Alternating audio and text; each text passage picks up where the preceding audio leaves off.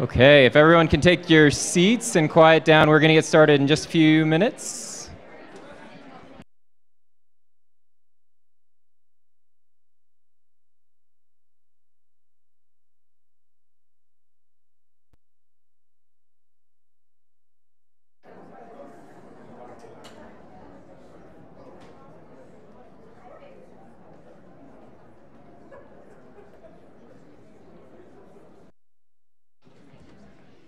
All right, let's go ahead and get started since I know we're on a tight schedule tonight. My name is Matt Holman.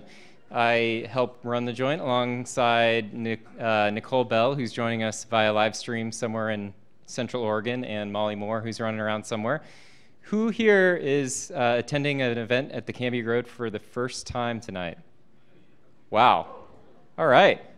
Well, welcome. So love to have you here, especially on a beautiful Seattle evening. I know it's hard to be indoors when it's that nice outside. So the Cambia Grove, our mission is really to convene and catalyze tomorrow's healthcare innovations, particularly those that support the consumer and also take costs out of the system. And so tonight's event, Reverse Pitch Day, is one of our flagship programs and one of the most exciting and usually one that draws the biggest crowd. And so we're so excited to have you all here, and of course Overlake, our anchor partner, that's pitching. This is our 6th reverse pitch event, and so far we are 5 to 5 to date in terms of matching startups with problem statements presented by our anchor partners, and I expect today to be no different. And the incredible opportunity here is for an early stage company to get the chance to actually work hand in hand around an innovative solution for a large enterprise like Overlake, which can be a really transformative opportunity for startups. And so we thank the entire Overlake team for committing their time and coming out tonight, and then the process that comes after this, which their entire executive team will be participating in 2 rounds of vetting that will take place that will eventually result in a winner.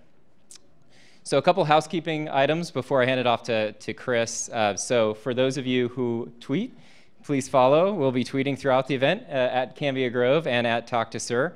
We also are live streaming, so hello to everyone watching online. We'll be posting the video of tonight's event online immediately following the presentation, and we'll also be putting an edited version on our website by Monday. So without further ado, I'll hand it off to our Elevar Labs partner who partners with us to run the Reverse Pitch program. Chris? Thank you, Matt. It's a real pleasure to have everyone here today. We have a really exciting evening for everyone. Just wanted to kind of give a quick breakdown to let everyone know how tonight's going to be structured.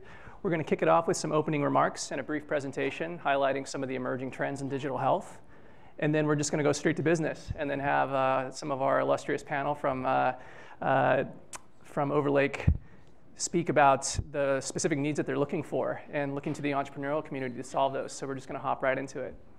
And then following that, we'll have a 10-minute break, and then follow that up with a panel discussion containing a number of illustrious executives from both the venture capital, executive, enterprise community, and really kind of tie that all together to understand exactly why there's this recent emergence of the partnership between startups and enterprise. And we'll follow it up then with some helpful tips on how to effectively engage with Overlake. So we highly recommend that you stay for the panel presentation afterwards, since we'll have an opportunity to kind of share some lessons from past programs on how you can succeed in this program. And then finally, we'll finish it off with some networking, and we highly recommend staying through the networking since we have a lot of free food and drinks out here that needs to be consumed before the end of the night. So look forward to meeting all of you. So overall, as Matt indicated, it's a real privilege to have all these organizations here today. Overlake Medical Center has come here today to commercialize amazing innovations that address real industry needs. They're looking for a startup or a set of startups that would be willing to innovate a specific need to their specific challenges and potentially develop a long-term partnership. And they're seeking an opportunity to create that long-term partnership with your startup. Cambia Grove has leveraged its resources and incredible relationships with the Pacific Northwest community to really bring everyone here together today. A digital health startup community that it's trying to build to really make the Pacific Northwest a hub for digital health innovation, not just in the region, but also serve as a national model for the country in terms of really bringing together entrepreneurs, innovators with executives with years and decades of experience in healthcare. And then finally, Elevar will be helping really bridge that divide by bringing the startup and the enterprise together through a very structured program to allow you, the startup, to have an opportunity to build that partnership. So we're really excited to see everyone today and look forward to seeing a lot of great companies apply for the program. One of the key questions that we get that oftentimes entrepreneurs really ask is, why is innovation within a large enterprise so difficult? Why can't there just simply be an executive that hops into an enterprise, shakes things up, and then makes a company that has long had these specific types of habits and strategic priorities, just simply change them? And we wanted to sort of share with you the challenges that really exist within a large enterprise and how you can have a number of very, very talented executives who are very progressive thinking face limitations and specific roadblocks in their organization, just to give you a little color about how challenging it really is. Overall, there's this behavioral economics theory called prospect theory. I don't know how many of you have been to Las Vegas to play blackjack, but if you happen to throw a bet down and you win, you feel pretty good about it. But if you throw that same bet down and you lose, you tend to feel more worse about losing than you do winning, even though the value is the same. And within a large enterprise, oftentimes there is this inherent culture of trying to avoid losses, even though there could be a long-term potential gain. Corporate cultures are oftentimes designed through decades and decades of sort of cultivation where there's a risk avoidance overall, especially in healthcare where you're dealing with people's lives. So even though there could be an incremental gain in innovation, oftentimes the risk of a potential loss oftentimes supersedes it, which thereby limits the innovation from taking place. A second theory is really involving hyperbolic discounting. If you really think about large enterprises, especially public organizations, but even private ones, they are oftentimes pressured by quarterly earnings, or they're oftentimes pressured by short-term priorities. So innovations overall oftentimes don't demonstrate an ROI or a return on investment in the short term. You actually have to invest in that innovation and then see potential long-term growth. But since that doesn't necessarily fit with the immediate priorities of the company, oftentimes an innovation, even though it shows potential to really impact the organization at large in the long term, it oftentimes gets crushed or sort of held back in the short term simply because it doesn't meet a short-term financial objective or strategic objective of the organization. The third is what we call social utility. When you deal with healthcare organizations overall, especially when you're trying to structure an initiative, you oftentimes have to look at both the economic as well as the social implications of how this innovation is going to really impact the organization and the stakeholders at large. Oftentimes when you're building a new innovation, it's very difficult to really define and quantify both the economic and social return of that specific innovation. And as you know, as entrepreneurs, oftentimes your innovation goes through many pivots over the course of really developing that business model that works. So if you're really thinking about it from a social utility standpoint, it's very difficult at the very beginning when you're building an innovation for a large enterprise. If you can't define those social and economic considerations, oftentimes that innovation doesn't even get through the gate. And it may actually limit really amazing innovations from going through. And that's simply inherent with the gatekeeping process that a large enterprise typically structures, which is meant to reduce risk, which is the point of many of these large enterprises. The fourth is what we call experience weighting. If you think about many of the senior executives that work at these large enterprises, they have decades of experience and they've seen it all. And one of the things that oftentimes many of them have seen is they've actually seen a real innovation take place and actually fail in the past. And oftentimes these failures that occur within these large organizations are traumatic for the organizations. Oftentimes there's either bridges burned or priorities that are changed in the organization. So based on all those years of experience and having seen innovation take place and potentially not succeed in the past, oftentimes many executives view innovation with a very skeptical eye. they're not really willing to accept it at face value. They really want to dig deep into that. But oftentimes that specific type of mentality for many of these organizations can make it very difficult for innovation to go through. Because oftentimes innovation, you need that sort of hope, you need that sort of excitement, you need that unpredictability to see if it's going to work. But if you have a leadership team that's not really engaged to think like that, it's very difficult for that innovation to actually succeed. Next is a concept called framing. I don't know how many of you have worked in a large enterprise before, but oftentimes when a new initiative gets built in an organization, which could be an innovation that you're creating, a large organization really wants to assess every variable, every scenario, really kind of think through all the potential options, really kind of build all the relevant capabilities, and really want to make sure that this innovation is going to work before executing. And that's natural in a large enterprise because a large enterprise is geared to reduce risk and to ensure success of an innovation.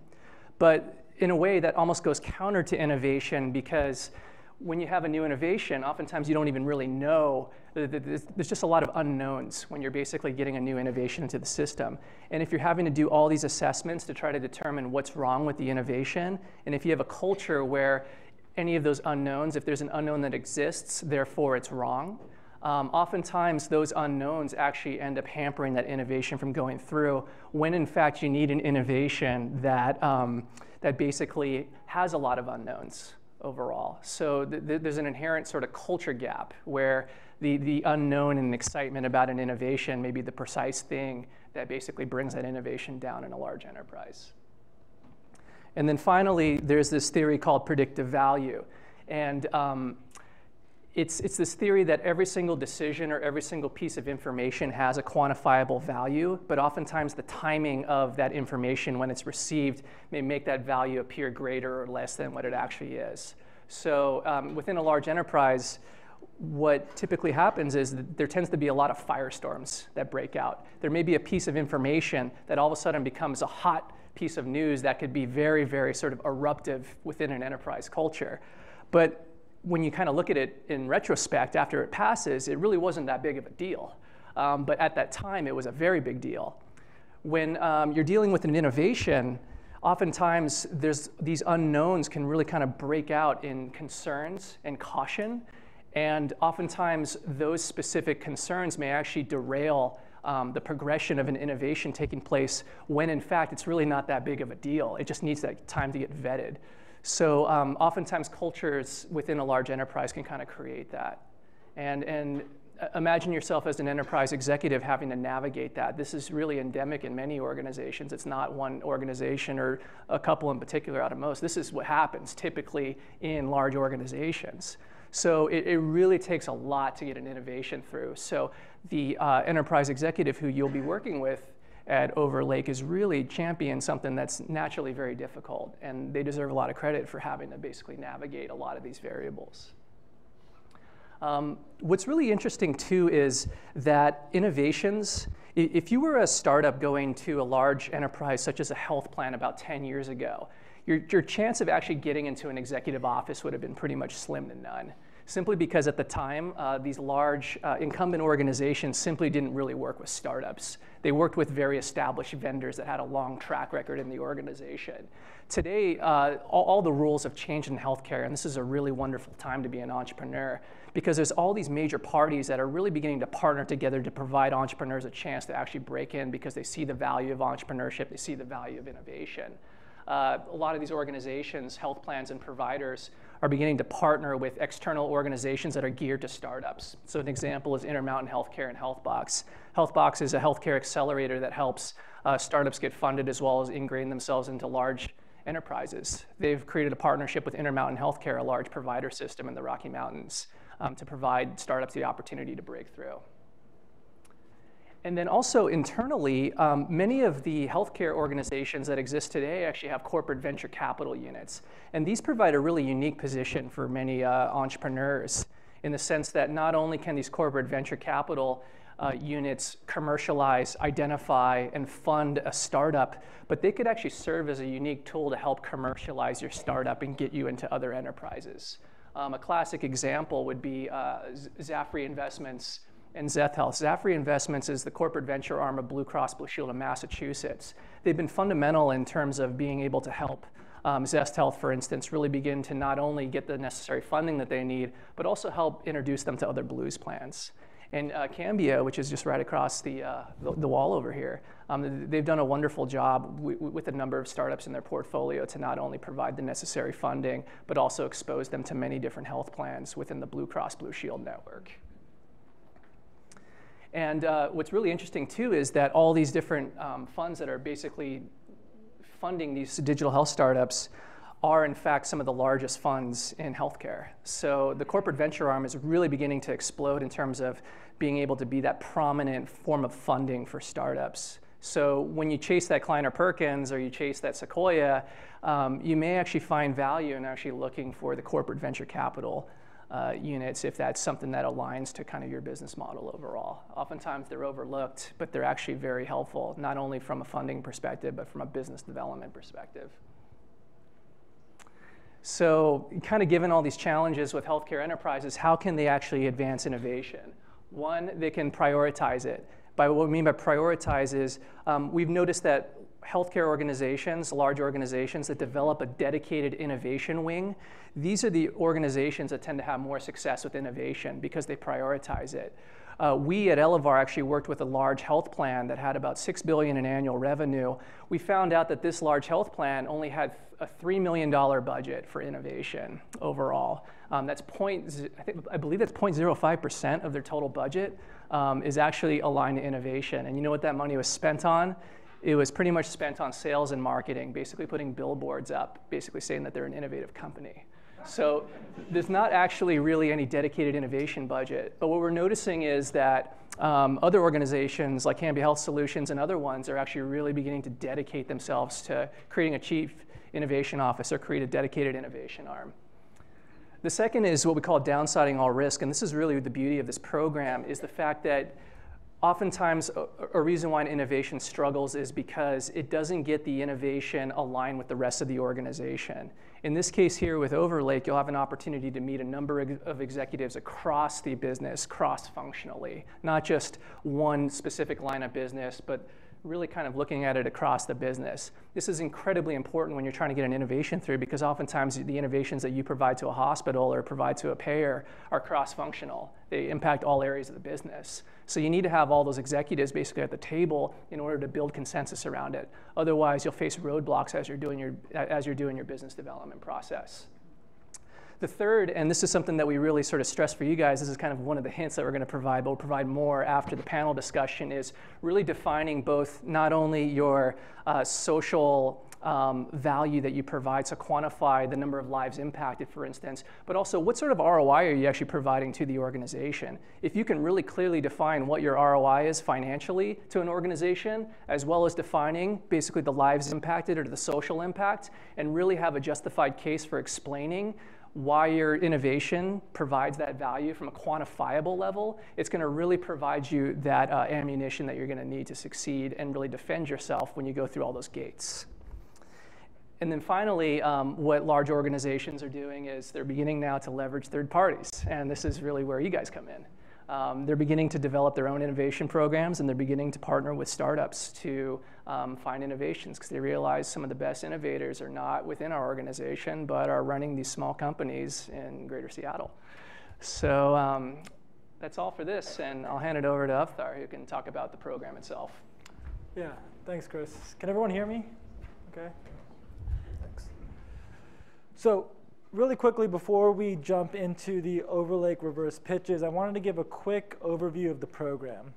So the Elevar Labs program is structured as a competition where startups compete to land a transformative revenue-generating contract with enterprise, in this case with Overlake.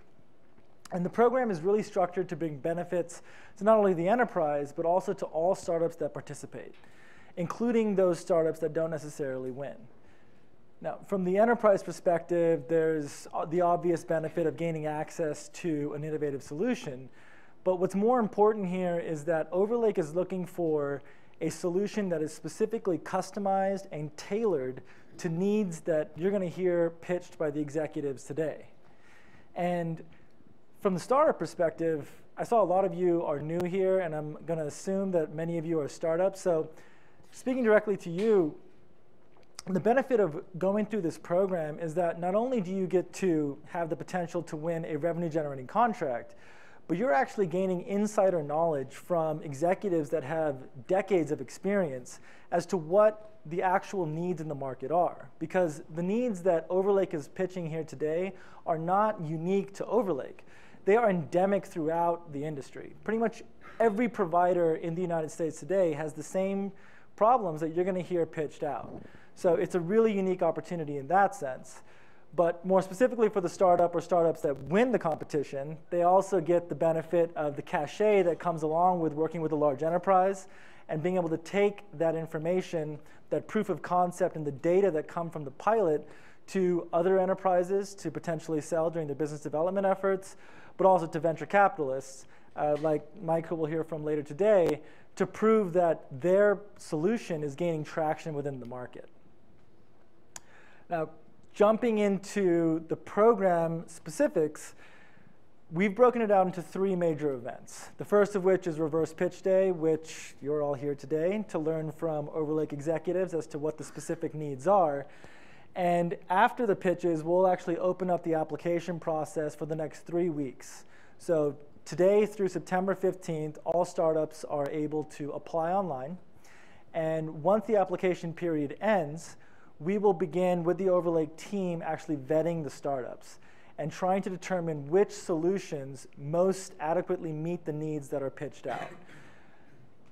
Now, if your solution is selected, we will invite you into the next event, which we've dubbed Enterprise Challenge Day. And it kind of works like speed dating. And I know it's a dated term, but for those of you that don't know the speed dating model, basically, you as a startup would be able to come here and meet with a panel of executives one-on-one.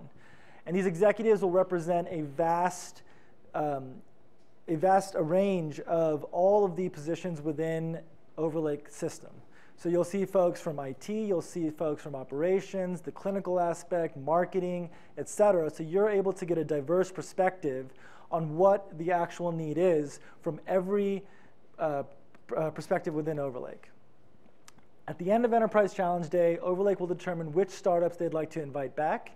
And if you're invited back for the final day, that is what we've dubbed LOI Day, LOI standing for Letter of Intent. Now, startups that are invited to this, effectively this works like Shark Tank.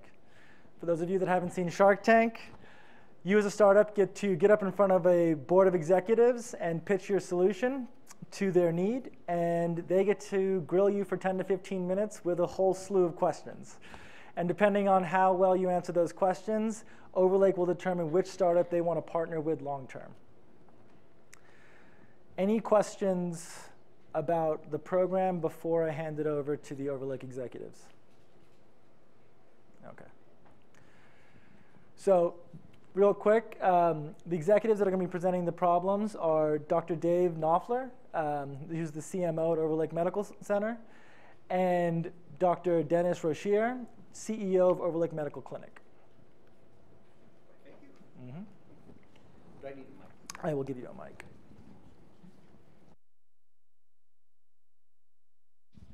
Everyone here? Great.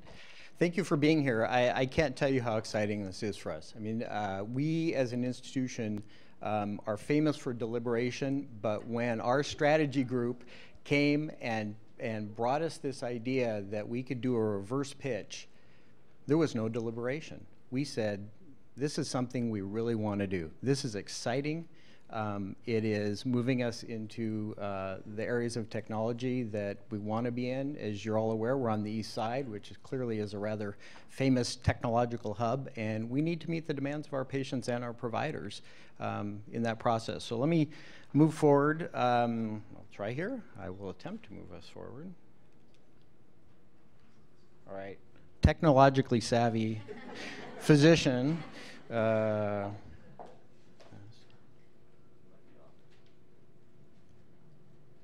It's not me. Okay. All right. So we'll do a little overview of Overlake here. Let me get out of the way. We're a community hospital, and we're very proud of that fact. Our mission is to serve our community. We're not for profit. We actually don't take levy money either. So some of our neighbors do collect property tax and help support themselves, but we don't do that. So the concept began in '52. I'm going to do this fast. In 1960, the hospital opened, small hospital on the east side. We have progressed rapidly. In 2007, we opened up our 5-story south tower. Great, thank you.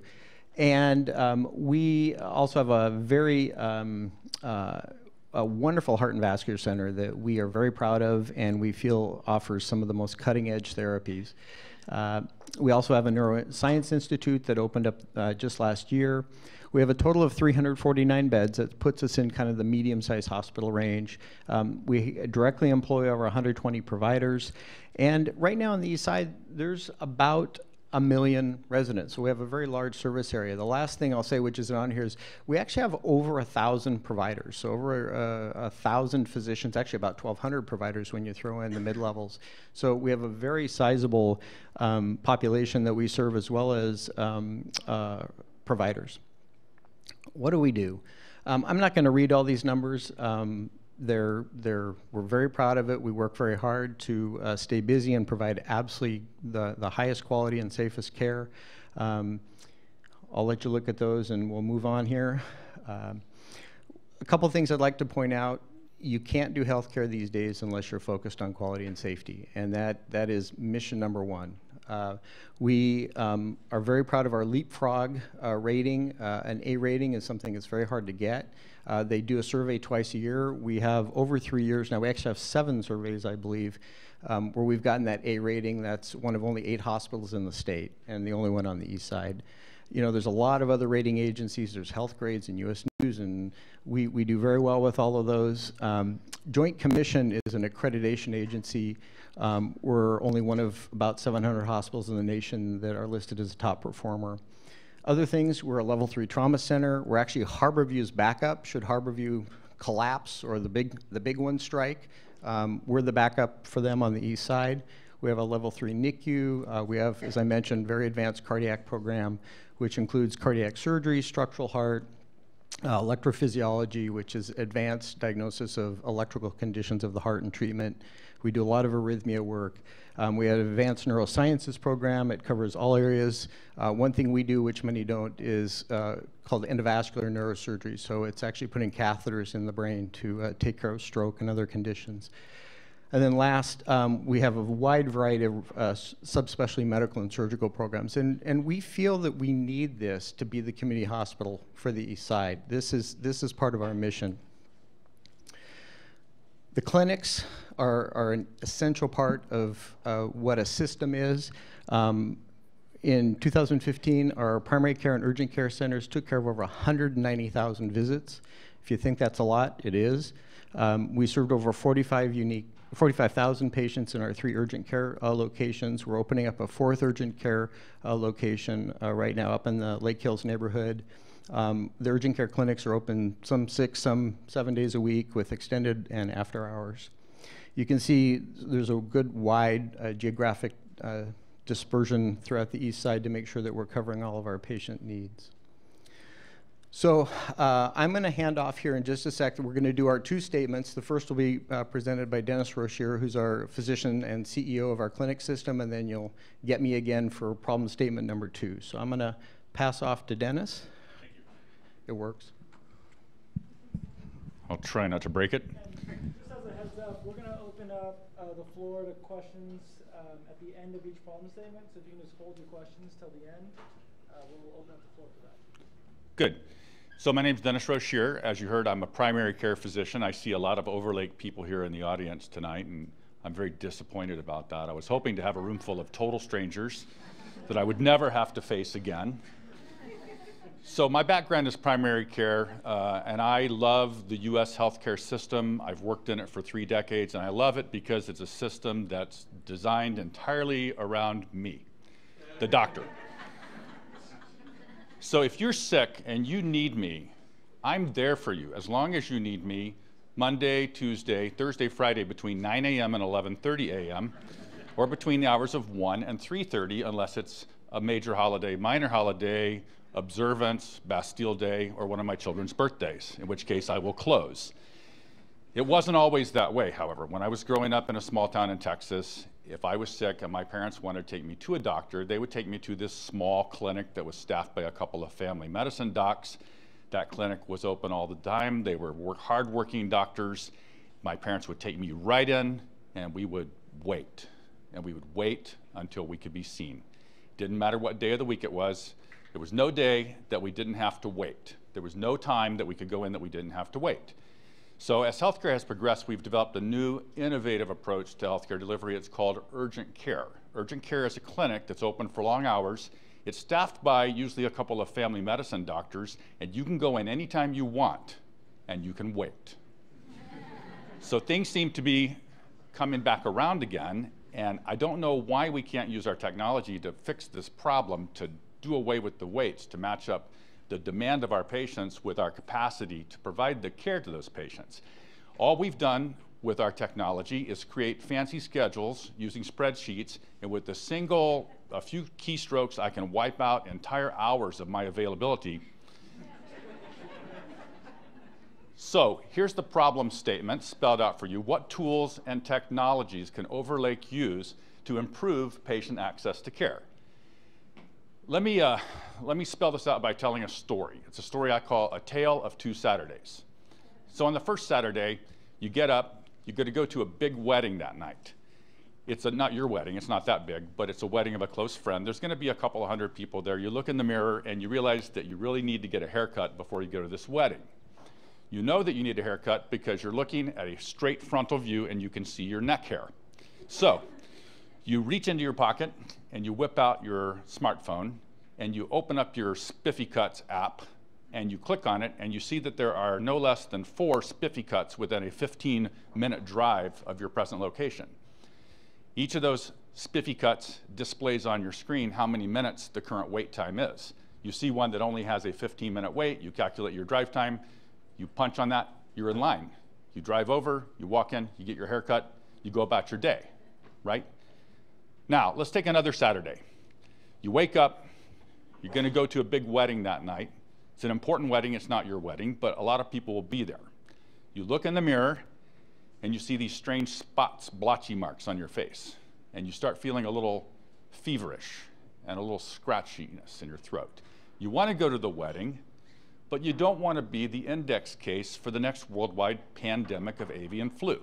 So you think, maybe I should get checked out at my nearby Overlake Urgent Care. Overlake is on my health plan, they're in my network, I like them, they have good doctors. So, can you call and get an appointment? No, you can't, because urgent care, although they're open long hours and they're convenient, they don't take appointments. Can you get in line electronically? No, you can't, because they don't have an app. So you drive to the closest one, you walk in, and the room is full of people with similar rashes, and you start worrying, this is really gonna be bad, there's something going on here. They tell you it's a 2-hour wait. You say, oh God, I can't wait 2 hours, I have things to do, I got this big wedding to go to, I feel okay, I just don't wanna start an epidemic, can't somebody see me?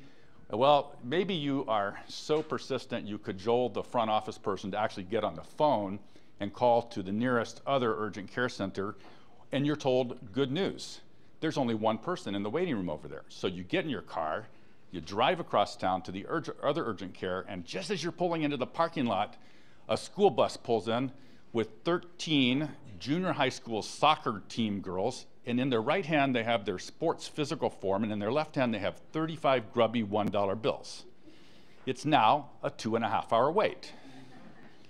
Do you see where I'm going with this? The problem is that our clinics can't tell you when there's availability. They can't even tell each other, because by the time you get in your car and go from A to B, the situation has changed, and there's no way in real time for them to know. I mean, it's crazy, isn't it? You can do this with your hair, but you can't do this with your body. So I want you to understand that this is something we would like to apply primarily in our urgent care settings, but maybe it could be scaled. Maybe we could use it in our primary care clinics. Maybe if you knew you could go into a primary care doctor anytime you wanted and be seen in a reasonable amount of time, you wouldn't make that appointment 3 months in advance, only to be called 1 week before your appointment and find out that your doctor has decided to go on a vacation and now you have to reschedule. You wouldn't have to schedule any appointments. You would just go in. I mean, look, you don't make an appointment to go to the grocery store to buy a can of beans. You decide you need some beans, you get in your car, you go to the store, you go to the bean aisle, there they are, right? Now I realize that healthcare is not a can of beans, but doesn't it seem there should be some way for you to know when you can get what you need without having to go through all this rigmarole? I'm sure you've all been through it, right? You've all done this. You've all had to play this game with us. So let's look at what people want when they're going to an urgent care. First of all, they actually want us. They want to go to a hospital-owned or hospital-affiliated urgent care. 70% of people have a slight or strong preference for that. Most people don't want to go to the independent urgent care clinics, the little convenient care clinics that you find in the drugstores, right? But they'll go there if they have to. So they want to come to us. We want them to come to us. We want to take care of them, but we can't seem to figure out how to do that in a way that's convenient as buying a can of beans at the grocery store. Now, if you ask for the top 10 reasons that people choose a specific primary care, they say, I want to be able to walk in without an appointment.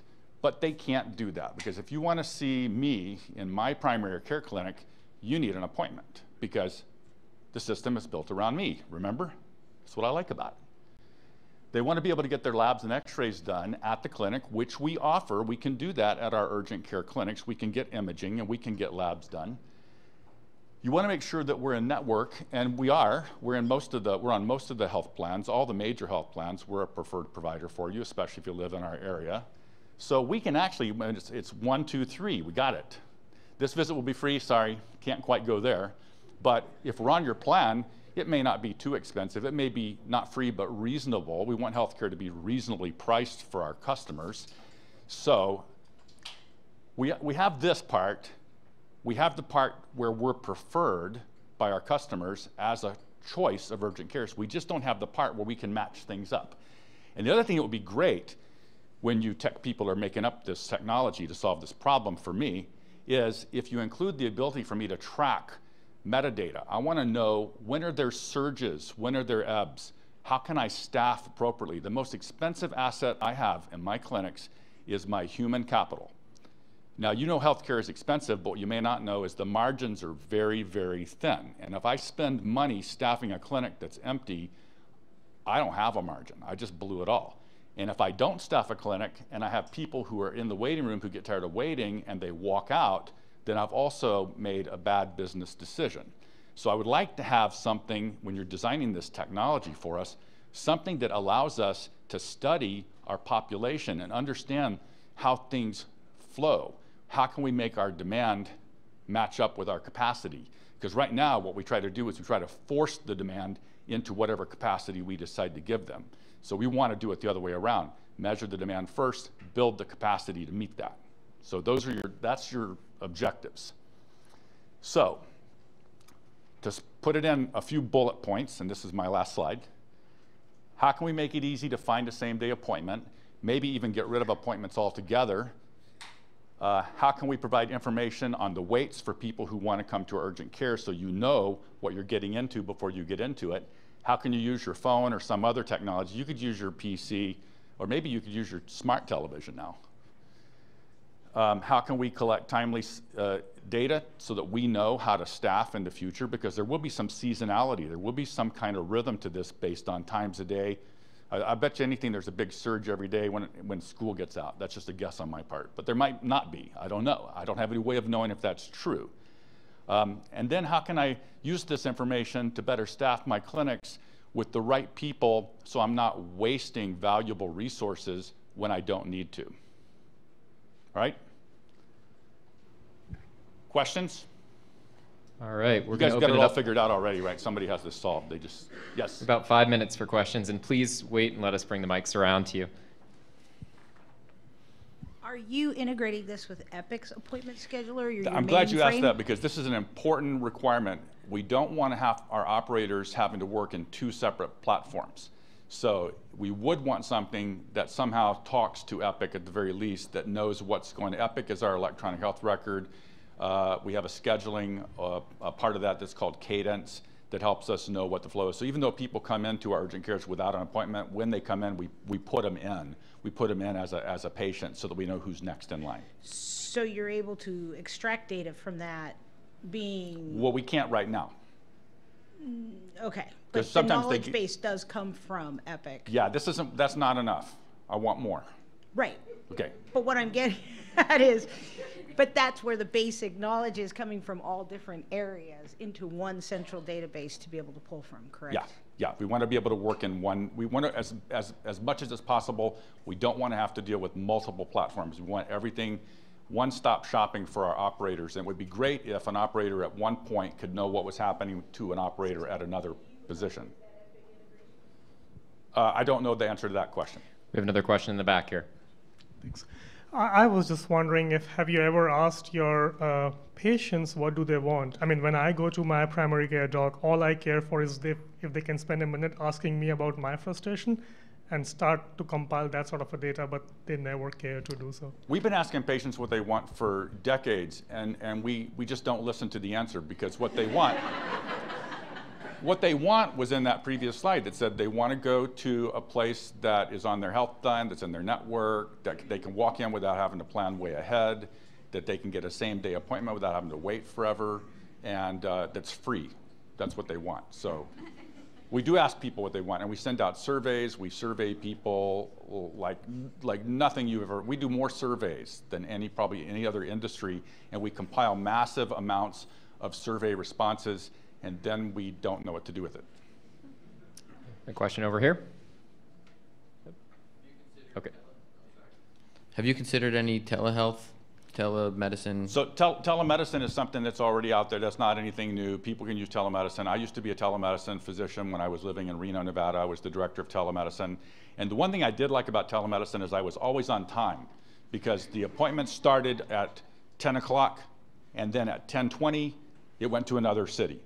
And so the patients knew they only had 20 minutes. But this problem we're presenting to you today is not about physician workflow. It's about patient access. So don't confuse the two. Okay? We're here. So I'm an Overlake person. person. It's a plant. I won't ask a question, but I'll say very briefly the idea of knowing the wait time at different places. A lot of places do that. Our ER does that, right? Aren't we doing that in the ED? Not now? Okay. They do it at the airport. A lot of hospitals will display their current wait time in their ED, for example. What I've never seen, though, is a hospital that says how busy you might expect it to be later this afternoon. So you could look and you could see that it's 20 minutes or an hour right now. The next question you have is, well, what if I wait and go 2 hours later? Is it likely to be better? Or what about this idea? It could be like a mapping application. What if I look and I say, okay, the wait time's an hour, fine, I've got other things to do, put me in line. Then 15 minutes before my hour is up, I get a text message that says, get over here, your hour's about gone, and I've been in line a whole time, but I've been in line while I'm shopping for beans.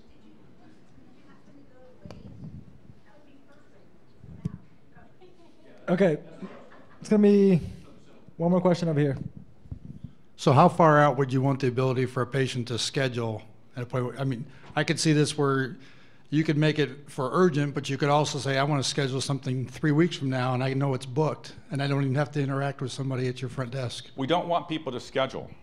We want people to come in when they want to be seen and to be able to be seen when they want to come in. So it's not about, we can do that. We already are really good at scheduling stuff. We're great at scheduling people, and then we're great at rescheduling them when we change our minds. So I don't need scheduling, I need access. Don't confuse access and scheduling. Scheduling is the opposite of access. In true access, you walk in when you want to walk in and you get seen. In scheduling, you tell them when you want to be seen, you show up on time, and then they don't see you. Molly, do we have any questions from the interwebs? Okay. Okay? Oh, I don't know how much time I'm allowed. Gonna be the last question. What's your budget? I don't know my budget. What is our budget? Who's got the checkbook? Honestly, don't know. They didn't tell us that. The budget's really going to depend What's your on proposal? Yeah. Yeah, exactly. Yeah, free. I like free. Hey, if this works, you don't need to make any money off of us. You can make a fortune selling this to our competitors. All right? So we're good. Okay, so I'm going to hand it back over to Dave, who's going to tell you what problem number 2 is. And then you can decide if you want to tackle problem number 1 or if you want to tackle problem number 2. I don't recommend you try to tackle both problems. I think that would be way too difficult to do both. Right. I agree. All right, so you just got the softball. I'm going to give you the hard ball. All right. All right. So again, what solutions or technologies can help patients navigate the Overlake system? Okay, keyword, navigate. How many people here have been hospitalized? Be brave. Okay. How many felt that that was a really clear process? Let's talk insurance. Let's talk co-pays. Let's talk moving data around. It was in Ireland. All right, I'm moving. All right. I think, we all know, especially anyone who's been hospitalized or been through a complex process in clinics, this is a very, very confusing, complex system, expensive if you do it wrong, if somebody's not on your plan and you see them. This is really a big challenge. We really look to break this down into 3 areas for us, 3 areas that are really crucial when it comes to navigation. So there's sort of the economic domain, which includes things like insurance, payment, and billing questions. There's simple logistical areas. How do referrals get passed on? I know that sounds really simple, and we'll touch on the Epic thing here in a second. Testing, authorizations, medical records, all of this data, right? There's all this data that resides in different places. Let's throw in the cultural complexities that exist these days. There's an amazingly diverse population. I mentioned at the outset the fact that we have over 60 languages that we took care of at Overlake Hospital. Everyone love a spaghetti diagram? Yeah. All right. So this is simply illustrative, but this is what a patient faces. And the real challenge here is that when you're a patient, you're often at the most vulnerable time, right? You're sick, you're ill, you're needing care, you're having behavioral or mental health challenges. These are times when all of a sudden you're faced with some of the most complex decision making that you have. In fact, it's so complex, there's now actually something called a patient navigator. This is a human being that there's true certification for. You can go to a class and become certified as a patient navigator. In the past, it was often a family member or a friend that did this. The complexity of the system has moved beyond that in a lot of cases. And especially as you get into the most complex cases, oncology, cancer, the decisions that need to be made, the places you need to go, it's very confusing. It can be very overwhelming. The cultural piece I'm going to touch on a little bit more. And Overlake Hospital, this is just one example. So in our East Side location, 1/3 of our households speak a language other than English at home. Our interpreter services, we had 13,000 in-person translation processes that went on. We had over 7,000 video or phone translation processes. And our interpreter services handled over 60 languages last year. This is on the East Side. Very complicated.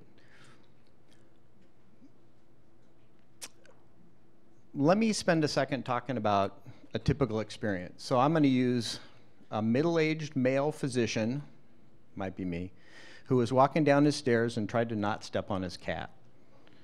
He didn't, but he also did a header down the stairs. So, and this person's a pretty sophisticated healthcare user. So this person goes to, oh, I'm sorry, I lost my slide here. But this person, they go to their primary care physician. They say, well, let's try a little conservative therapy. Yeah, your knee hurts, but I don't think you did any real damage. You do some rest and some ice and some elevation, and you take your anti-inflammatories, and you wait a couple weeks, and you go, I can't walk. You go back to your primary care physician. He said, maybe I'll refer you to the specialist now. So you go to see the specialist. We need to do some tests. We need some x-rays, and then we need to do an MRI. You go have those done. Another week passes. You go back to your specialist. They say, yep, you tore your medial meniscus. Might get better, it might not. You do some more conservative therapy. It doesn't work. You go back to the specialist. You say, okay, we're going to have to do surgery. It's now been 3 months.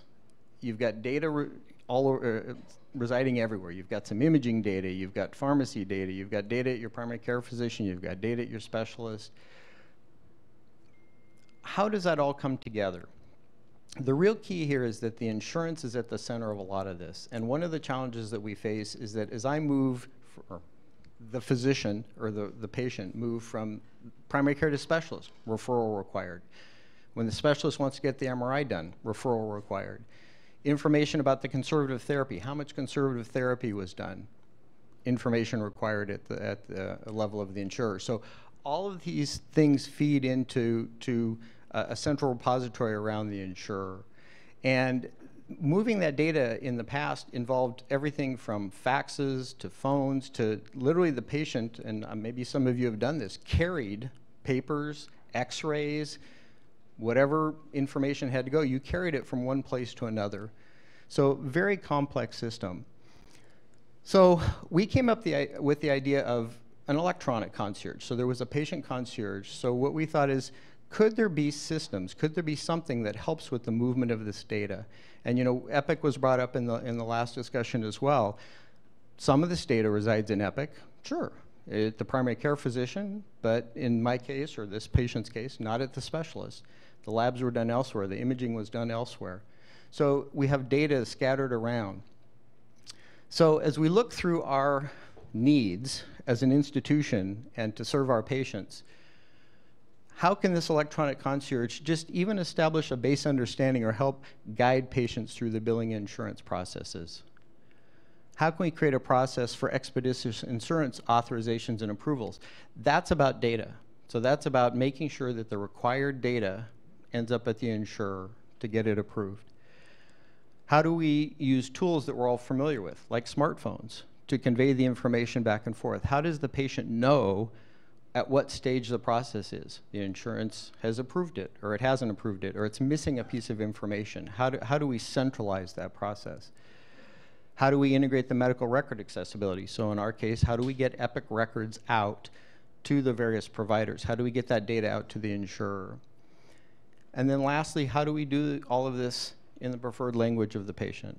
So as I said, this is the tough one. This is a biggie. This is the future of healthcare, though. This is about interoperability. This is about integration. And I think, unfortunately, it's going to take some stepwise work to get there. But I think someone who's first at doing this kind of integration or does it really well, even if they're not first, has a tremendous advantage.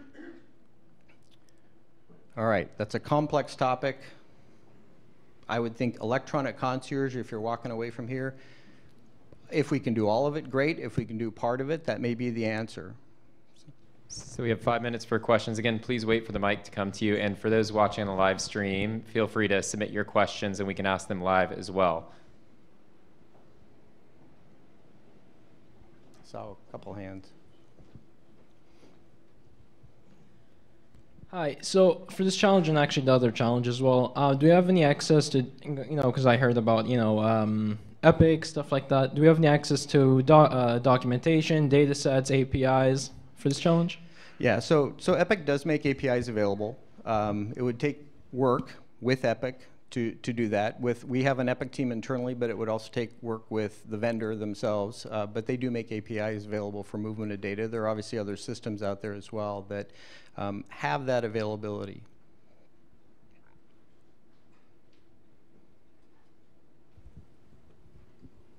Do you get most of this information from your EDI? Your communication with your insurance companies currently for the EOBs? It's a mixed bag. I mean, it depends. If you're talking internal to our system, yes. We're an institution that has the vast majority of our providers as independents in the community. So we still rely on a lot of very manual movement of data with those external and independent practices, and even maybe the radiology group, or if you have lab testing. So it's, again, we're talking a higher level integration here. One way over here. Over here. This way.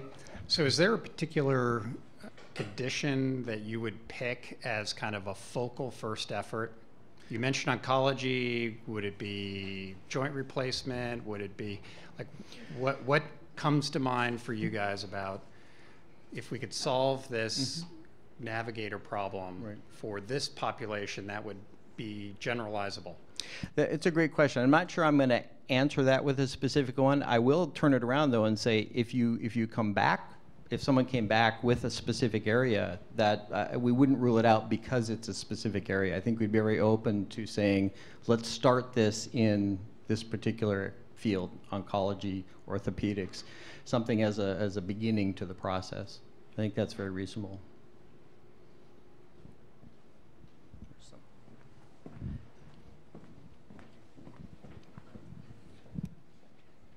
Are the workflows themselves pretty well defined? Is the problem that the workflows have to be defined, or is the problem they have to be communicated to the patients?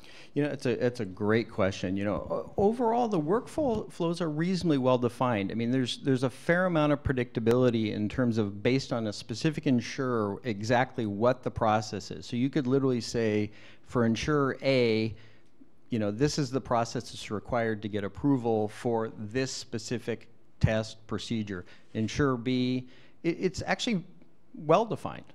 So it would take some work as well in that arena to understand for a given procedure what the requirements are with each insurer. But yeah, it's not a crapshoot by any means. I mean, there typically is very well defined requirements.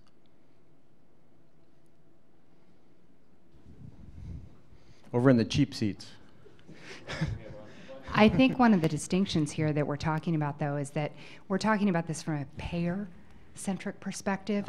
So the process is fairly clear between the provider of care and the insurance company, but the provider of care may vary across all of these different settings, and the patient is blind to the interactions. Which bill gets there first, which gets paid first, which network, which tier, all those different things are invisible to the patient. So the solution we're looking for is one that helps our patients understand that across a myriad of settings and or potentially payers and providers of care. Very well said. Thank you. That's one of our wonderful Overlake directors. Hi. Okay. What would be the top 3 KPIs you will measure to say that this is a success? Wow, great question. I have to admit, I hadn't actually thought about that. I mean, I think initially it's going to be very, very I hate to say this, subjective in that it's going to be patient focused. So I think they're likely to be focused around the patient and what their perception is of the ease of transitions of care, how well the data moved. I think it's a little squishy at first. I think, you know, after you go through round 1, you could probably start looking at things that are a little more objective. But I'm going to have to say initially it's about the patient experience probably. Yeah, I mean, you could look at things like in the outpatient environment, CG caps, or in the inpatient environment, age caps. That might be one. But I think you'd actually want to develop a separate sort of survey process for this because you're really gauging something a little different. I think you would use those as well, but I think we as an institution would want to do something very specific to patients who are part of that to really understand their experience. And also, I mean, to improve it, but also to understand whether it's meeting the intended goals. In the scenario you described with the person with the knee issue, how likely is it that all of the people that they see are going to be within the Overlake community versus are they seeing outside providers? So does this need to be something that integrates all providers or just specific to Overlake? We're looking for all providers. So within the Overlake, what I'll call the Overlake community, and by that what I'm meaning is our clinic system, we're all on Epic. There's a better flow of data within that. However, we still have issues. We can have issues with radiology, typically not with labs. But we're really looking for a community solution. So it would be how do we get orthopedist A to be part of this? How do we get imaging center B to be part of this as well? So it's a complex problem. There's no question about it because they're obviously on different systems. Almost always. We're talking about a myriad of systems that they're using. Okay, we have time for one more question.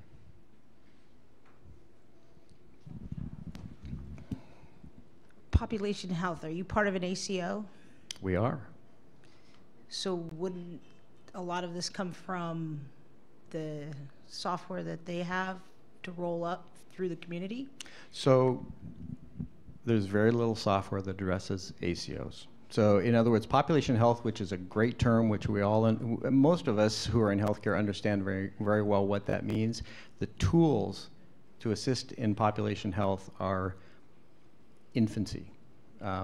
They're not robust. I will tell you that most of the ACO reporting that's done right now, the data comes in an Excel spreadsheet, and it's manually validated, managed, and processed. There's software for that. No follow-up? There is software out there. The key, the challenge is integration. What you find is that most, at least in the Northwest, we aren't at a place where typically any of the major systems or hospitals have really capitalized on what's out there. That's a fairer way to put it. All right, great. And with that, I would like to just thank Dr. Knopfler and Dr. Rochier.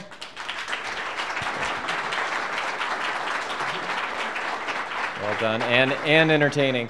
We are going to take a 5-minute break, so if anyone wants to grab a bite to eat or freshen up your beverage or take a bio break, we are going to come right back and start our panel discussion 5 minutes sharp.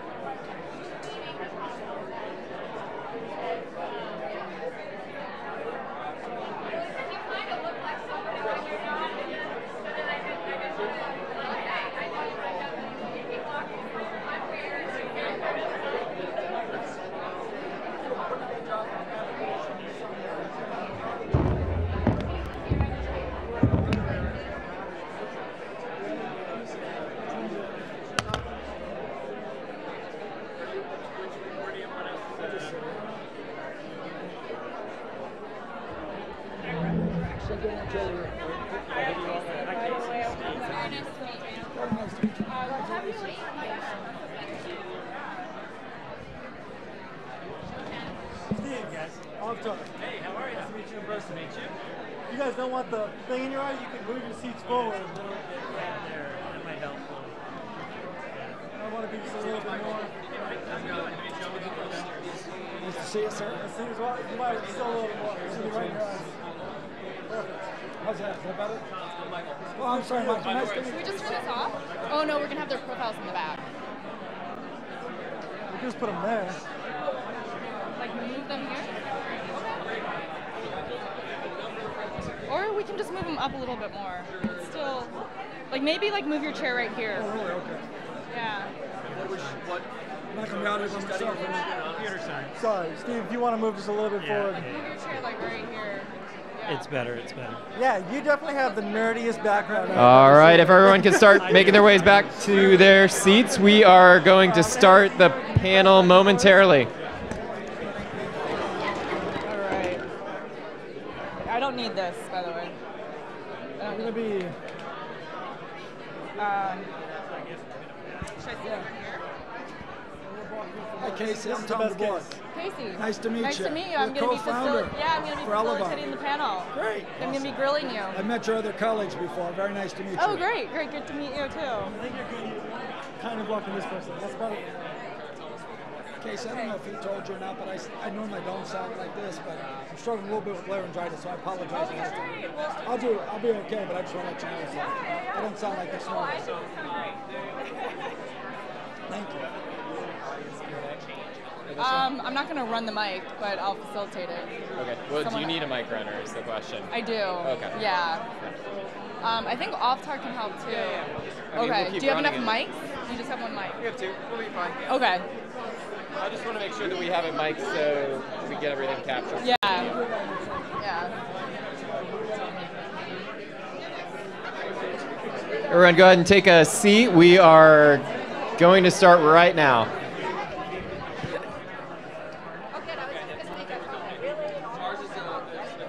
Oh, it is an all-meal panel. I'm a facilitator. Otherwise, I would have tweeted. Yeah. Oh, I'm glad you did. Oh, thanks.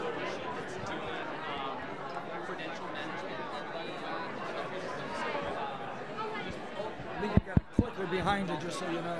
Oh, good to know. What dial on the phone Like, call? seriously right now. You got to move him because you're not in camera. Okay. So actually, Mike, can you come sit here, please? Is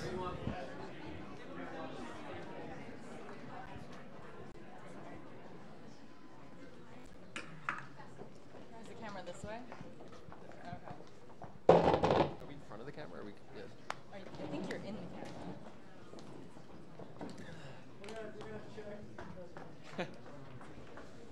This is my good spot right here. You earned it. I don't even need to be in the camera. It's all about you guys. I ain't driving.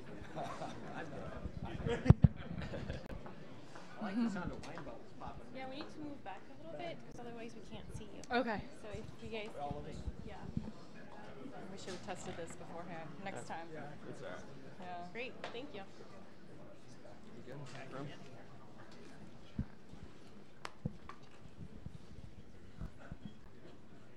Testing. Can you guys hear me? All right.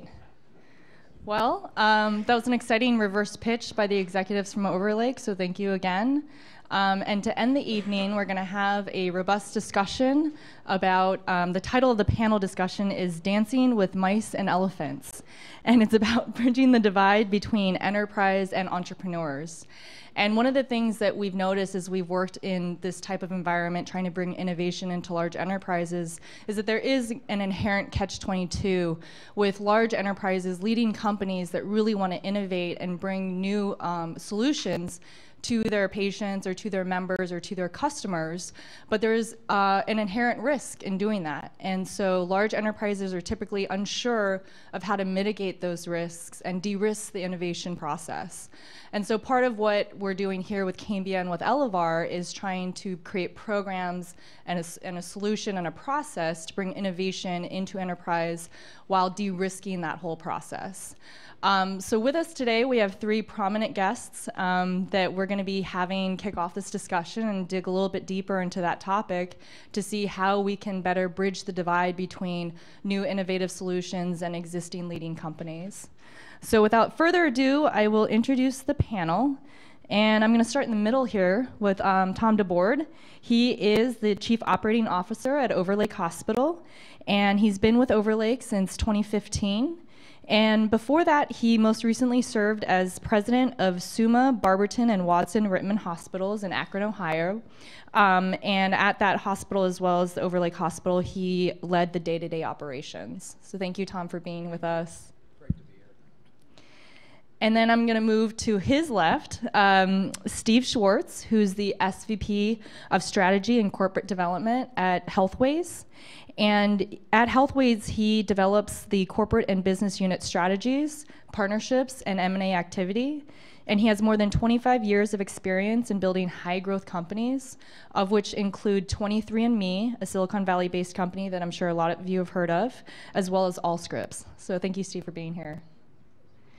And then last but not least, we have Michael Carney, who comes to the Pacific Northwest all the way from Los Angeles, California. Direct flight. And he is an investor at Upfront Ventures, which is a venture capital firm, and he specializes in digital health as well as other areas including retail, financial services, and B2B software. Thank you for joining us. Specializes is an exaggeration. I'm interested in digital health. I'll plead ignorance, sit next to guys like these on the stage. Happy to be here. Thanks. Great. So I wanted to start off with a question for all of you, and maybe Tom, you can kind of kick it off for us. Why is it so hard to bring innovation into large healthcare companies? Well, is this on? There you go. Now it's on. You can hear me now? Okay. I apologize for my voice. I don't always sound like this. But of course, now I'm speaking in front of a crowd, so I have laryngitis. The reason it's difficult, and Chris really kind of alluded to it. Yeah, it's not a cold. It's not contagious, but if we had an app, we could figure that out probably. Chris kind of alluded to it in his introductory comments earlier. Healthcare organizations, hospitals, and I'm really going to speak from really a community hospital. Overlake is an independent community hospital, medium size. We're not a big system like Providence, like Catholic Health Initiatives, like Multicare and some of the other big systems out there. But yet we're providing a lot of high-end, very advanced care on the east side. And there's lots of competing priorities, right? So innovation is something we really are interested in. We're really excited to be here today because of that. And part of the reason why we're here today is we don't have the ability to create a $150 million budget for innovation like a Providence can do, or Intermountain Health can do, or Cleveland Clinic back in Ohio, where I came from, does a lot of innovative. They have their Cleveland Clinic Innovation Institute. We don't have that ability. So this opportunity for us to come together with startup companies, groups like Cambia Grove and Elevar and others that can help match us up and really enable us to kind of get started with it is the way we can do it. We have competing priorities around budgets. As I think our host comedian and expert from our Overlake Medical Clinics, Dr. Rocher, told us, you know, we live on low margins. You know, we generate a lot of revenues. I know everybody looks at their bills. We don't get paid based on what's on those bills, but we do generate a lot of revenues. But yet there's a lot of cost. I mean, 65% of our cost are just related to the staff that we have to provide. And of course, nobody thinks we have enough staff. So it's balancing those revenues coming in with the staff that we have to put out there, and then all the other expenses to run it. So we're running on really fairly thin margins. So to be able to invest a lot of money in innovative solutions that we want and need really just aren't possible. So it's like competing priorities to add new staff, to put new clinics in the neighborhoods that the people want, to be able to buy the new CAT scan, to buy the new patient beds, to buy the sofa bed that the father of the mother who's getting ready to deliver wants to be able to be in the room. And you start adding all of those things up, and those take away in our priorities, because everything we do every day is around the patient. So that's probably one of the biggest reasons why it's hard. And then the other thing he also alluded to is that, generally speaking, we're really risk averse, right? So in healthcare, we don't have the choice, or we don't have the chance to do all these innovative things and make a bunch of mistakes, because it can impact patient care. It can impact patients' health. It could actually hurt somebody, which is what we're trying to avoid doing. So those are probably the two biggest, in my mind, reasons for why it's really difficult. Thank you. Steve, from your perspective as a executive and helping small companies grow into large companies, where do you see the challenge in getting into big companies in enterprise sales? I think it's important if you're a small company to not try to do everything yourself. Even as a small company, you can get the attention of a partner who has a relationship with an enterprise, who has been through the ropes there before, and you can short circuit a lot of the challenges that you won't anticipate. Like, when you go into an enterprise, there's going to be a security audit, and there's going to be a HIPAA audit, and there's going to be a network audit of some sort. All these things that you'll anticipate some of it, but not all of it. And so teaming up with someone who's a bit more experienced can really shortcut some of the learnings that you'll do. And from the enterprise side, down to the startup, really thinking about all those things that are absolute, you got to check the checkbox firsts and get those up front and set those expectations that, if you got to do this, and this, in addition to this innovation. So make sure you're planning for all this, because you can't assume that a startup is going to have all the expertise and all the experience that an enterprise has, to deal with a complex environment, with the patient, the insurer, all the different stakeholders that they have to manage. The startup usually is focused on one or two problems. And so you have to, if you're going to work with a startup, get into their shoes a little bit and think about those challenges. Right. And Michael, from your perspective as an investor, when you're considering startups to invest in, how important is it to see a small startup with enterprise traction or enterprise sales?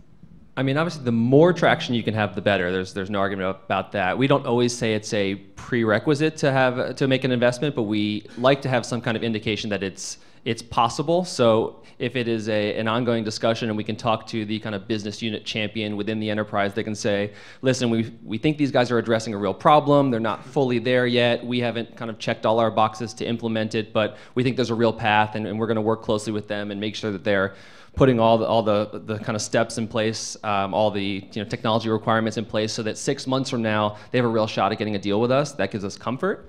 It lets us know that they're banging against the right door. And then obviously, the more traction you can have, and even better if it's a paid pilot of some sort, this gives us a little bit of comfort that not only is this solving a problem, but it's one that people are willing to pay for, certainly. Great. And then in general, I think that for the entrepreneurs here and the startups here, it'd be great if you could give some advice as to, from each of your perspectives, from a VC perspective, from executive, from a successful startup, where do you see most startups kind of missing the mark or failing when it comes to either messaging their value add or their solution, or during the business development process? What sort of lessons learned or tips can you give to the audience? I think I'll start, if you're right. I think one of the key things, and I think it's been alluded to by a few people here today, including Chris with Elevar, is really speaking the same language. I mean, you hear in the startup world things like move fast, break things, right? It's a cliche Mark Zuckerberg put in his S1 statement. We're going to try things, we're going to throw things out there, see what works, see what doesn't. You hear things like minimum viable product. We're going to put together something that kind of works and might not look that great and may have some bugs, but we're going to get it out there and get feedback. And that works when you're, selling a 99-cent app to a consumer who has a very low bar for risk. There's not a lot at stake. When you're dealing with enterprise in any industry, let alone healthcare, that doesn't really work. And so proper expectations, but also just communicating really what you're going to deliver and how well packaged the solution is going to be before you put it into a partner's hands. I think people can get turned off just by language and just by expectation setting before there's even an opportunity to try a product and see if it's a fit. And we see that a lot across industries. And from From the hospital's perspective, I was going to say the same thing. It's got to be usable, right? So our healthcare providers are challenged every day. They're doing way too much paperwork. Even if it's electronic, it's still paperwork. They're checking a lot of boxes. They're moving a lot of stuff around. All of that takes time away from their patients, which is what they really want to do, what they were trained for. So the technology has to be something that really can help save time and not take away time. We can sit and talk all day long about electronic medical records, the ability for it to be safer for the patients, and there are a lot of those things that are built into those systems. The reality is electronic medical records have reduced the productivity of our staff and our physicians to a significant degree. The original thought Dave and I were talking about the other day was it would be like this U curve, so we knew the productivity would go down. The hope is it would come back up. What it really ended up being was a J curve, right, or J. It came up a little bit, but it stopped. And so now the staff is frustrated because they're spending all the time doing this electronic or otherwise paperwork, and it's keeping them from being able to do the care that they really want to give. So anything that can help bring and save time to the provider so they can spend more time with their patients is huge. Making it familiar to the provider or the nurse or the physician so that they understand it and it's easy to use is also critical. I would also add, both to the entrepreneur and the enterprise, avoid free pilots, because you have to get buy-in from both sides to make the investment to get it good enough to be meaningful and make a difference. And you have to have buy-in from the stakeholders on the enterprise side, or you're just not going to get the feedback you need to get it right and to eventually kind of meet in the middle and get to a place where something that's meaningful is achieved. And that's also going to help the entrepreneur who's looking for investment dollars. But it also raises the bar a bit, because someone is not going to pay unless you meet some minimum level of capability that gets created and minimum level of performance. Yeah, and just to follow up on that, are there any other types of arrangements or things that you would warn against, or that you've seen work really well in terms of free pilots or paid pilots, maybe some sort of equity share or investment by the enterprise company into the startup? Just your thoughts on that or opinions on that for all three of you. Yeah, over the years I've seen a number of different structures. Somewhere they're given a really, really low price to get in the door, and that they'll share revenue somehow to the next 5 customers within a region, or sometimes they don't even think it through and they say it's for all customers in the future. And those things typically just don't work very well, and unless it's really well conceived, unless it's very limited, that you'll get the revenue share on the first 3 customers after, or something like that. But anything that's open-ended, or that's not geographically limited or something like that, is just doomed to failure, because eventually the startup won't be able to survive cutting somebody in who's not really involved in what's happening beyond that. And again, establish what the value is that you're looking for, establish together a price that you can both agree to, and limit the pilot. I mean, if you don't start with a pilot and you try to jump right in, that's another just recipe for lots of problems. Speaking specifically to the strategic investment, where the enterprise is investing in the startup, that can work very well, and it can also be hugely problematic. And usually the difference is clear expectation setting and roadmaps from the outset. And very rare is it as clear as it seems to be today, with Overlake having a very clear problem set and a step-by-step review, and they're going to make an investment after getting to know a company for a very long time. What we see more often is that we kind of pejoratively call it innovation theater. Companies want to say they're doing innovation, so they make some small bets, and usually what it is somebody puts some a little bit of budget aside, and they throw some money out there and they make some promises. But if the early stage businesses are relying on the support of the enterprise beyond just the dollars, if it's a true strategic partnership, you have to really make sure that the partner's bought in. You have to understand what the competitive or anti-competitive dynamics are. So if you work with one provider, is it going to prevent you from working with their competitor or their neighbor? How does your investor, your strategic investor, feel about that kind of competitive dynamic? Information sharing, how's that going to work? So really just thinking very clearly through the implications of having an honest dialogue before you get into that kind of partnership with everybody, being on the same page. It can be very beneficial, but it needs to be well structured. Yeah, and from the hospital's perspective, I don't have a ton of experience working with startup companies. I mean, let's be honest, most of the vendors we're working with are established vendors. But just in general, kind of just back to the theory of, being not risk takers and really not having the ability for things to fail because it could have big negative impacts. So it's really those things that, are going to, be successful from the hospital's perspective, are going to be the things that are really, a little bit more well-baked and those kind of things. And I know, again, when we're looking at the innovative type of processes that are out there, a lot of it's trial, fail, and then boom, you find something that works. And that could work for some of our stuff, depending on what it is, some of these solutions, but a lot of it's not. So we're going to be looking for some things that are a little bit more well-baked from that standpoint once we actually want to start to implement it. Yeah, and that brings up a very good point of, there's some problems that are just not suited for new or early startups to solve. They lend themselves more towards established vendors. In your opinion, in addition to the two problem statements that were pitched tonight, what other areas are best suited for an innovative solution, within the healthcare ecosystem? And this could be on the provider side or the payer side, or another stakeholder within the healthcare ecosystem. Something like an app. A lot of organizations are looking to solve a very specific problem by providing consumers with an app that self-contained, it can be downloaded to a device, it's not dependent upon all the, insides of the integration of the enterprise. Those things can be done pretty rapidly, and it's generally self-contained and might be better suited for a partnership with an enterprise. And from my perspective, I think a little bit for some of them is kind of simplistic, and we talk about it. Even just having an app on a phone where somebody that comes in our hospital can figure out how to get to the cardiologist office. It's on the 5th floor of the medical office tower, but not the 5th floor of the medical office pavilion, which just happens to be right across the street from the medical office tower, and also has a 5th floor with physicians on it.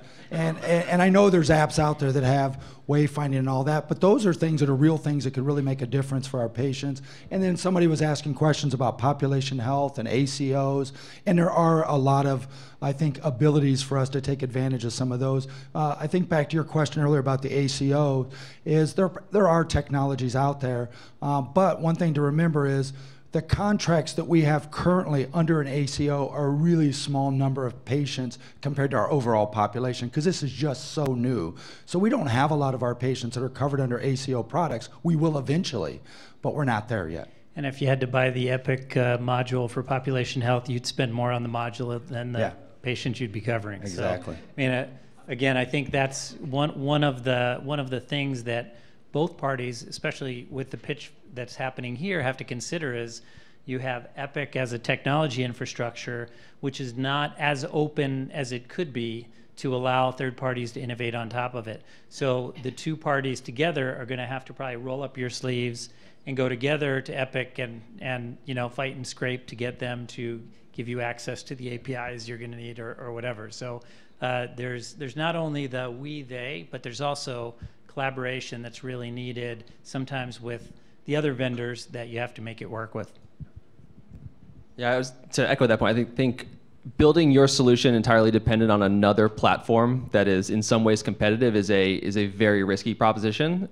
So to the extent that you can be platform agnostic or can work friendly with a platform but not be entirely dependent on them, that's just kind of generally a good policy.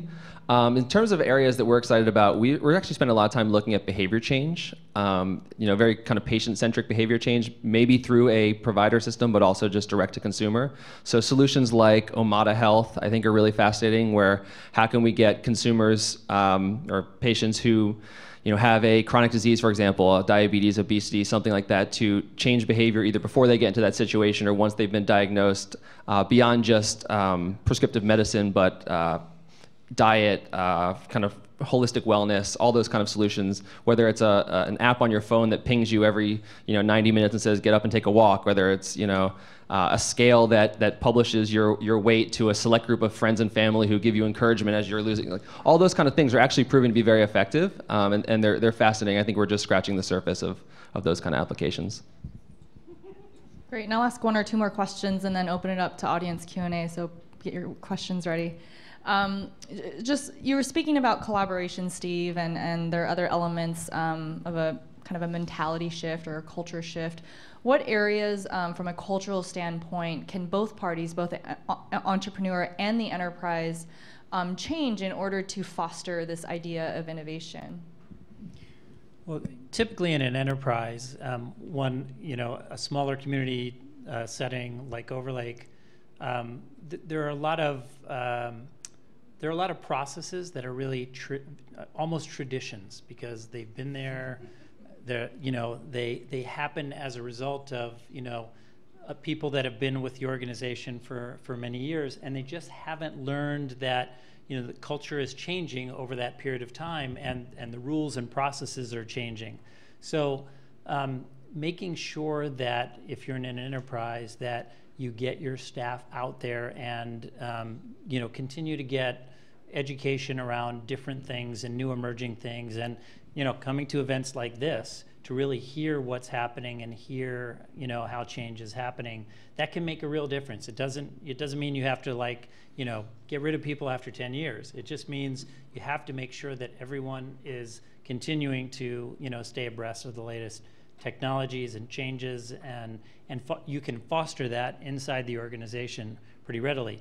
Entrepreneurs, on the other hand, typically are, that's all they're about. They're all about, break all the rules, have no process, be creative, and you'll find the solution, which is great. But then you also have to deal with the scale. Okay, now I have to scale, and I have to be a little bit disciplined, and somebody's going to pay for this, and all these things have to, come into view. I think Steve makes a great point, is understanding that culture, the two different groups, right? So from a healthcare perspective, he was being very political. We're very bureaucratic, right? We like to have committee meetings. We have to have committee meetings to schedule committee meetings. I'm not lying. One of the things I learned early on when I became an administrator, a conference that I was at, they were explaining the differences between administrators and physicians. And physicians are scientists, right? So they are scientists. They want to collect a bunch of facts, and they want to make a decision because they got 15 more minutes and they got the next patient coming in, and they need to move on. They need to make those decisions. Administrators, our DNA is different. It's just the reality of it. We want at least 3 or 4 alternatives that we can analyze. We want to do an ROI on those 3 or 4 alternatives, and then we may ask for two more because we don't like the first 3 or 4 that we saw. So again, I'm being a little bit funny about it, but the reality is that we do have a bureaucracy, and folks that are going to be working with us, I mean, it's just the reality of it. We want to change. I think the fact that we're here is a sign that we're looking to do things differently, because this is outside of our box. I'm as far removed from being anything tech as you can be, but at the same time, we're here because we recognize we as a hospital have to start thinking differently, looking at things differently. We want to try to understand the world of the folks that can bring these solutions to us. So I think being able to have that dialogue, bringing folks to be able to come in and talk to us about why do you do this, how do you do this, why do you need to do that, and then for us to do that same, I think we just understand how each other tick, and then that can help us have better relationships. That's why I wanted to learn when I became a young administrator, how do physicians tick, how do they tick, because at the end of the day, we have to be able to work together. It's all about relationships in hospital. At the end of the day, we're there to take care of the patients, but the physicians and the staff are the ones delivering that care. So building that relationships and understanding how each of us look at things differently is critical. Can't value that enough, because if you're looking at a startup company, they may have the greatest solution in the world for the problem you're trying to tackle, but if you sense they don't understand what working within an enterprise is going to be like, and they're not investing themselves to understand that, you're going to have the same set of issues or a completely different set of issues, and really have challenges. So you want to make sure that culture fit, or that you at least see that both sides are listening and understanding what's being said, and set objectives that both sides can agree to, and make sure they understand. Yeah, to expand upon that, I think when we see these partnerships work well, it's when there is a mutual respect between the two parties, and each party having a self-awareness of their strengths and weaknesses. So startups can be very overconfident in their ability to fix all of the world's problems and to presume that everybody who's been in business for more than 5 years is old and stupid and whatever. Like it's a well-deserved reputation. Enterprises are famous for thinking we can do it ourselves. The 25-year-old technology vendor we've been working with since 1987 has solved all of our problems to date. They're going to solve this problem too. And I think when enterprise and early stage work well together, it's when they say, okay, we have a deficit in this area. We can't move fast enough. We don't have young kind of technologists who know the kind of current cutting edge technology tools and systems. Startups have that. We're going to, on some level, outsource our R&D to them. Startups have the ability to very quickly talk to customers. Overlake take surveys. Maybe they do or don't do anything with them. Startups are built on talk to customer, build, iterate, talk to customer, build, iterate in a very quick, rapid cycle. Startups, on the other hand, need to understand that enterprises have systems for a reason, that moving fast and breaking things doesn't work, and that there's a lot you can learn from the enterprise partner who can tell you about scale and can tell you about risk management and all those kind of things. I think the early respect and appreciation for what you bring to the table and what you lack is what's important. Great. So let's open it up to some audience Q&A. Steal your mic. Yes. Take it around.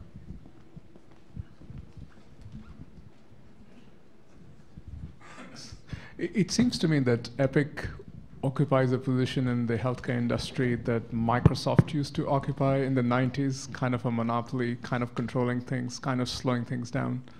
Why is it that the healthcare industry is not putting pressure at the government level, DOJ level, to force them to open up the data, the APIs? We are really talking about patient care and human lives. So why isn't there much of an effort there?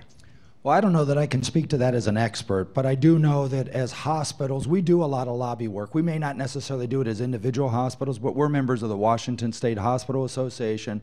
There's various lobbying organizations within associations like that do lobby both at the state level and at the federal level. As far as specifics relative to Epic or even other software solutions, I mean, there are things that we work on. We try to work with them very closely. Dr. Knopfler implemented Epic at our hospital. It was a 3-year process to get that implemented at the hospital. And so there was a lot of going back to the conversations about the collaboration. I think you even mentioned it earlier about the fact whoever we are going to work with is going to have to work with us, our Epic team, but also with Epic at their corporate level, because it's really going to have to be a partnership. So I don't have a great answer to you why we're not doing more. I will say we do lobby work. We mostly do it through our associations because, again, especially at our level, we're not big enough to have our own lobby arm, but we do work the dues that we pay to our association, and they do a lot of lobbying, both state and federal-wise. Yeah, Epic is a bit more open than you might be led to believe.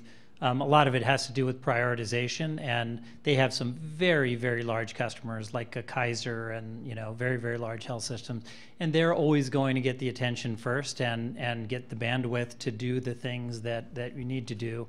They continue to make progress to be a bit more open. But it is a challenge, and one of the challenges was that Epic set a very high price point because some of the systems were very open and highly customizable, and the Cerners and the Allscripts and companies like that got those customers, and the customers that were seeking absolute certainty, that were willing to say we'll put it in the way you tell us to put it in, would get a higher likelihood that it would work out of the box what they're promised, but they paid a very high price for that, and by paying that high price, the price is almost too high to fail, so they keep investing more and are somewhat boxed into that solution. So it's great to see a place like Overlake looking outside, knowing that reality is Epic's a little bit more open than they say, and maybe there's a way to solve the population health issues and the scheduling and demand issues outside of that box, and it's a pretty smart way to go. Thank you. I'm interested in access. So one of the things that's been brought up in the conversation is that there are several different customers, so to speak, in different silos within an enterprise organization, and all of their cares need to be considered and weighed and incentivized. But how does a startup get access to those people? Is there someone at Overlake, for instance, who would grab a startup who's interested in solving one of these problems and take them around the organization and introduce them to the people that they need to talk to? That's what, there's kind of a, a shell around enterprise that's been, because it's a competitive market. So you need to be, private, and there's patient information that needs to be taken care of. So right. How do you learn about that in an enterprise? How do you navigate that as a startup? Well, I mean, I would look at it, especially in this kind of an environment where we're doing this type of a reverse pitch and actually putting a problem statement out there. I mean, we want whoever ends up winning this competition to be successful. So we're going to open up whatever resources we need to help it, whether it be, Dr. Knopfler, Dr. Rochier from the physician side of it, to be able to answer whatever questions come in, be able to look at, go to the urgent care center and see what the issues are, be able to talk to the staff. I mean, we want this to be a successful arrangement. And we're standing up other resources within the organization that can help. So under population health, this year we're standing up what we call Overlake Provider Network. It's basically a way where we can bring our physicians, the hospital together currently to be able to try to be successful in this whole population health game. And eventually we're going to be adding other downstream kind of providers, whether it be long-term care, rehab facilities, SNFs, eventually pharmacies, whoever they may happen to be, as we all have to start managing under bundled cares. But we're going to be open in this kind of an environment to be able to have folks, if they need their questions answered to be successful. I mean, I give people tours of the hospital on a fairly regular basis. I want people to understand what we offer, why we offer it, and why we think we do a really good job of it. So we're open to be able to do that, and especially in this type of an environment where we're, in essence, asking folks to be able to put something together for us, we'll make the resources available that are necessary as we get further into the process. This is around the competition, since he sort of asked. What if you have somebody who presents something that isn't exactly going after the problem statements that you've put up, but is a very interesting solution? Are there other windows to startups to be able to get a pilot project that isn't specifically tackling those very large problems that you have put forth? Well, for Overlake specifically, I mean, this is new process for us, so I don't know that I have a great answer for you other than, we're always looking for ways to solve solutions. So if through this process something else comes up and says, hey, this isn't exactly what you asked, but we think this would be really cool and really be great for your patients, I'm sure we're going to listen. So for the competition, since people are talking about it now, when we make our submission, do we need to have our applications? Do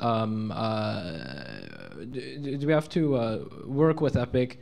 Do we have to implement Epic into our applications when we're getting judged, or is Epic something we need to kind of worry about after the competition is over? So typically speaking, what we've seen in the programs that we've run is that the applications will contain specific information as to the proposal itself, so the solution that you're going to be proposing, but doesn't need to get into the nitty-gritty details of the IT implementation. That information would be figured out after the letter of intent is awarded to a given startup. Thanks, Avtar. Do we have any questions related to the panel discussion?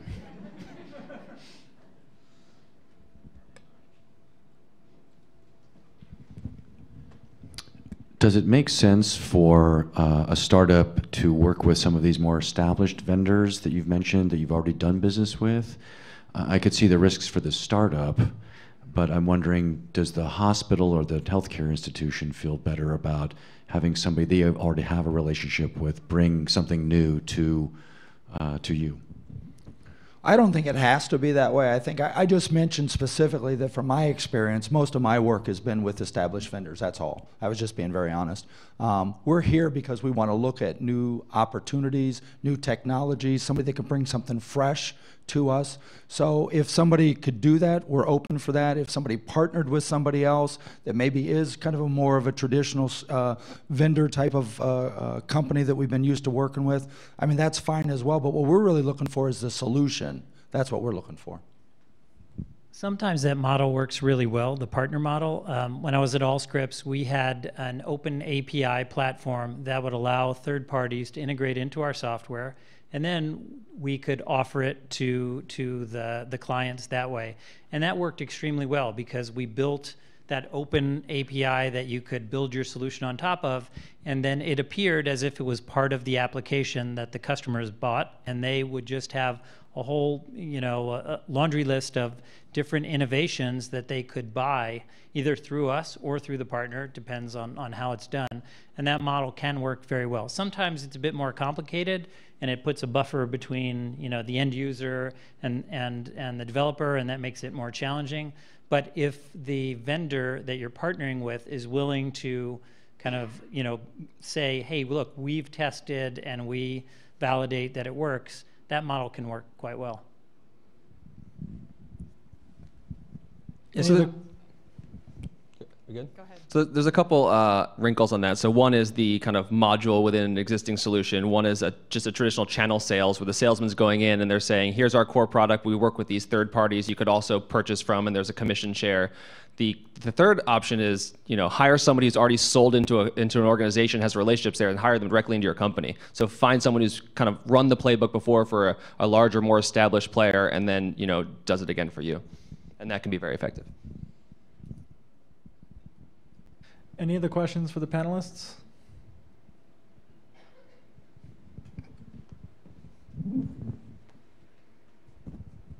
I haven't heard much about market segmentation, and we tend to develop things for the healthy, wealthy instead of the 10% of people who cost 80%. So do you have any recommendations about what part of the market people might want to pursue, especially for a suburban hospital? Well, one thing is, obviously, Bellevue, where our hospital is an affluent community, but it's also changing. It's not the same community that was even 5 years ago. As we heard in the city schools within Bellevue, there's between 60 and 80 languages that are spoken. We've become a much more diverse community.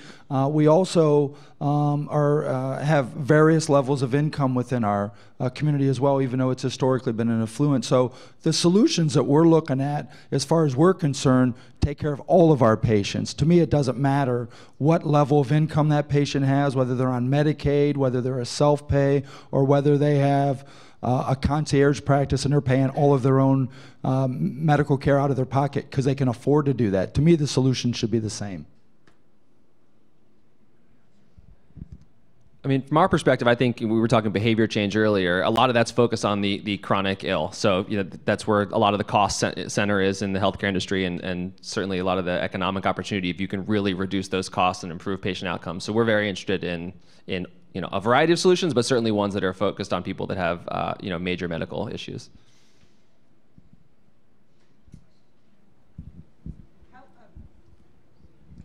How does Overlake handle the progression in medical, the new medical products that come out, like innovation and like pharmacogenetics? Sure. So we actually have, you'd be surprised, we have a committee that handles what's called new product development or new product innovations. And it could be pharmaceuticals, it could be actual equipment, it could be certain supplies, implants. As you can imagine, with a lot of the advanced care we're doing in cardiology, our neurosciences center, our vascular surgeons, there's a lot of implants are getting more complicated, more expensive. So all of those things go through new product evaluation system, and that includes both clinicians as well as business folks that are evaluating that. Now, does there have to be a project already does there have to be a need already there, or are you guys looking at creating new things? Yeah, what I'm referring to is more that we're providing a service. Somebody wants to do a surgery, but they want to use an implant that we've never used before, or maybe they want to bring there are times where maybe they want to do a new type of surgery. For instance, when kyphoplasty came out, when it was originally new, everybody had to evaluate, did that make sense? How much are we going to get paid? How much is it going to cost? So we look at it from both perspectives. So it could be something we're already doing, but there's new technology or new supplies or new implants that we may have to evaluate, or somebody might want to do a new surgery or a procedure at our facility that we've never done before, and we evaluate that as well. Sometimes with something like pharmacogenetics, it depends on the facility. An institution that has research going on might be much more apt to be an early adopter for something that doesn't necessarily have the body of data. They may be interested in collaborating with you to create the data. Smaller health system that may not have a research arm, having data that's been validated by a third party, by a recognized organization that that institution's comfortable with, that's going to be the absolute starting point. And then, the reimbursement questions and all the other things come into play. But very, very important to have the data, especially, an organization the size of Overlake. Okay, we have time for one more question. Mine hits the challenge of being an entrepreneur in general. I consider myself an idea person, but I have no tech. I'm not a code monkey or anything to do with infrastructure. But when you look at these challenges that you put in front of us, I'm sure you have people in your organization who have nailed the idea right on the head. This is what would work. Okay, let's go out there and find out who can do it for us. So I guess from your perspective, running into idea people, what's the advice you would give them on how to create the relationships and partnerships with the doers? Don't call them code monkeys. Start. No, I mean that's honest. Unfortunately, that's a very common problem, and it's true on both sides. There are people who have incredible technical skills who really don't have the business sense or the ability to scope out a problem and kind of create a user interface that people are going to want to use. So it's not a one-sided problem, but it's a problem. And so coming to events like this and coming to more startup technology-oriented events where there's going to be people of both disciplines around, going to hackathons, those kind of things can be a good kind of founder dating type of process where you meet somebody, you spitball a few ideas. I really want to build something in this arena. You have any intellectual curiosity in that arena? When it comes to founders, people should be really equally passionate about the idea. You don't want somebody who's doing it just for a paycheck. Technologists won't work on problems for very long that they're not excited about. So spend time around people who build software and talk to them about your idea, and find somebody who's got an intellectual curiosity in this domain is probably the best advice I can give you. And yeah. You should start a startup that matches business and technology folks together. Founderdating.com, it exists. It does. Founderdating.com, people. But with that, I want to thank the panelists for sharing their insights. Really appreciate your time. I think we have some time to maybe answer some Q&A about the application process. Yes? Three questions or so about the application process, but thank you all for being here.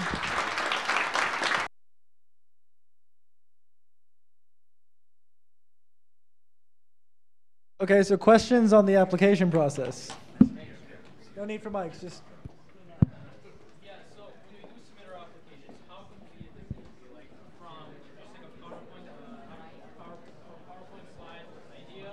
So, yeah. So, actually, if you go to the next slide. One more. Okay, so on the last slide, there's actually the website that you can apply on, and everything you need to do is Q&A on the website. So it's very straightforward. So the idea will be presented in the actual application, but for like demos and things like that would be actually when you come to Enterprise Challenge, bringing demos or screenshots or whatever would be really good.